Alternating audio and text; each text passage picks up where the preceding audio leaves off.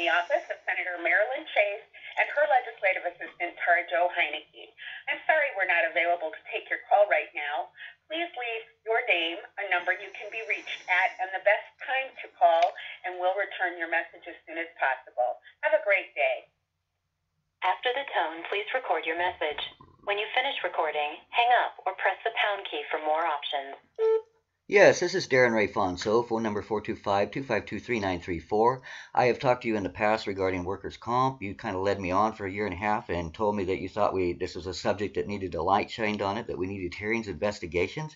I'm asking you now, almost 2 years later, ma'am, where are the hearings and the investigations? And beyond that, one of the reasons you stated to me in an email that you sent me that you guys were very busy, you and Louise, Marcos Louise, or whatever his name is, one of the other senators, or representatives, whatever they are too busy helping the fishermen of our state get some stuff done, which is honorable and respectable and needs to be done, and they need help too, but they are self-employed employers.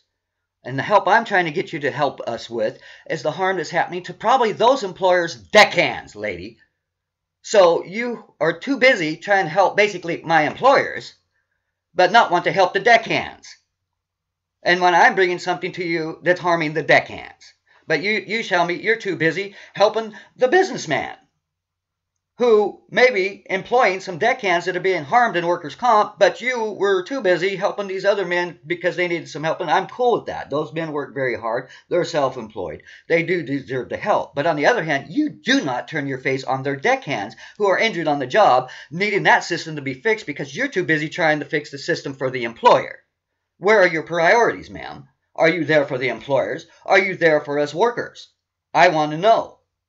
Because that's part of the problem. We have a whole business community that is harming injured workers over the last 30 years, and the statistics are proving that. Where business and the business community and ALEC and the Chamber of Commerce have eroded our grand bargain away to a point that it's no longer of value to us workers. The deckhand, lady! Now, you can help the employer, but you don't want to help me, the deckhand. But you can lead my ass on and string me along like you're going to help me and smile at me while you stab me in the back by not doing nothing and remaining silent as this harm is happening to injured workers and throwing people on our street, making them fucking homeless, and you do not give a damn.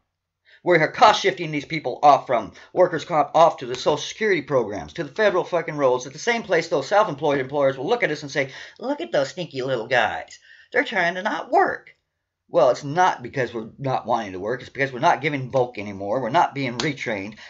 People have cut out all the services and everything that the grand bargain was there for. It's been eroded away, and even the Democrats are sitting and smiling at us as this goes on. Ma'am, I would like you to do the hearings and the investigations that you told me needed to be done. And you put that in writing. Now, where are they? I'm an injured worker. I'm a harmed victim in a state of an oppressive state ALEC-made work comp and med tort laws that you do not want to address. We have doctors lying to deny to harm us in our freaking care and deny us of the goods and services we have paid for 30 fucking years in premiums. We are being ripped off here. And now, by God, you get off your ass and you stand up for the people and quit telling me you gotta ask the business community for permission to help fucking injured workers. You can go help the self-employed fishermen, but you don't want to help the fucking deckhands that fall off and hurt themselves or get ripped up in some other way trying to do that hard fucking job. No, ma'am, you need to get your priorities straight. You need to quit smiling at me and telling me you're going to help the poor, you're going to help the infirm, as you stab us in the fucking back with your silence. Give us a call back, Darren Ray Fawn. So, I'm going to put this on the net and share it with the world to show them you do not care, ma'am. Have a great day. To accept and set message options, press 1. To replay, press 2. To send now, press the pound key. To mark as high importance, press 1. To return to the message marked as high importance. To send now, press the pound key. To mark as normal, message sent. Goodbye. Okay, well that's another phone call to another leader in our state that likes to act like they want to help us, pretends that they're going to help us, yet doesn't do a thing to help us.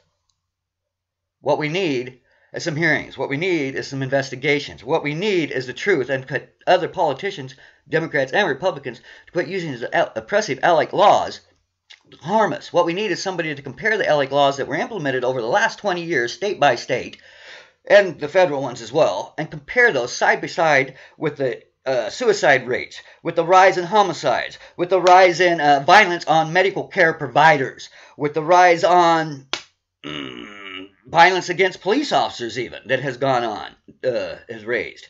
What we're doing is we're creating a war between the poor and the rich, and our leaders are not wanting to correct the situation. This is a class war. And ma'am, you very much are a part of that. And your silence speaks volumes at this point. Between you, Sawant, and Jill Stein, none of you can come out and speak up for labor and help labor and the injured workers. You laugh at us and you shun us. And you pretend to like you're going to help us when you don't do a damn thing. That's not helping, Maryland. That's being a fucking hypocrite. And by God, you need to not be that way, man. Why don't you have a great day?